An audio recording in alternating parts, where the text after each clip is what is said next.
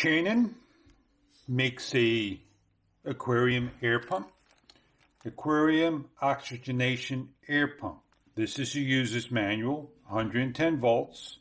It's a 5-watt pump. It pushes out 10 L per minute at 0.022 MPa. It got 5 different levels. This is the on button. It's feather touch. It's a very soft touch.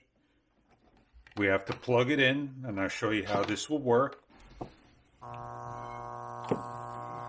It remembers if it's off or on. That turns it off. There's no on and off light, but when you hit the on button for 3 seconds, you're at the highest level. And you can lower this down by hitting the negative. 1, 2, 3, 4. And it doesn't circulate back to 1 if you continue forward. It's blowing out a nice, comfortable amount of air, and it's very quiet indeed. Underneath the bottom is a filter. Get a screwdriver.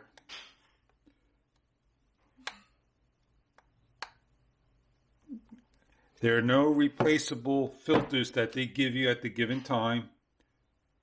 And you just simply put in a piece of cotton and off you go again.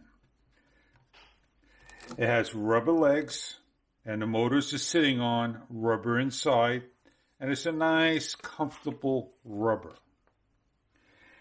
They give you 2 aeration stones, they give you 4 suction cups, and they give you 2 check valves. And you get a T if you want to put both of these together as one. And they give you plenty of hose to run everything.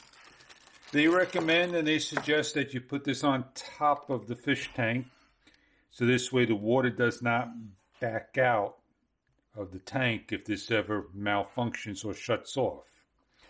You can put this anywhere you like as long as you have check valves and it won't back into the unit.